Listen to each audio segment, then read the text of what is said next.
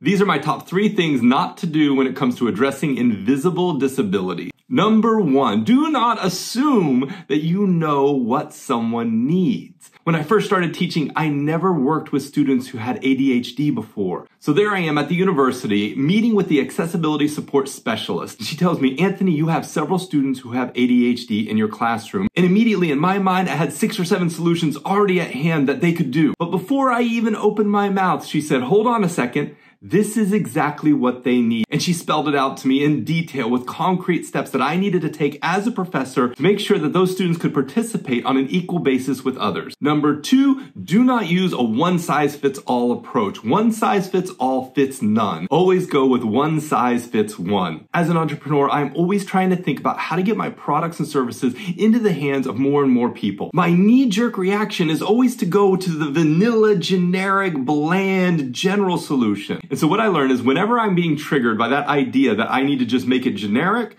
I always go in the opposite direction. I make it even more specific, even more customized, and even more customizable. And number 3, don't avoid conflicts when it comes to people with different needs and preferences. A lot of times, what might help one person may make it harder on someone else. And so as someone who gets to speak in front of audiences of hundreds and thousands of people, I can't shake off the fact that some of my stories will hit with certain audiences and not with others. So after every one of my speeches, I talk to the people in the audience, especially the people who are hightailing to get out of the room, because it's those folks who can give me the most critical feedback. And what I, as a speaker and performer, need to know is what works for some and what doesn't work for others, so I can tailor my content to serve the needs of as many people as possible.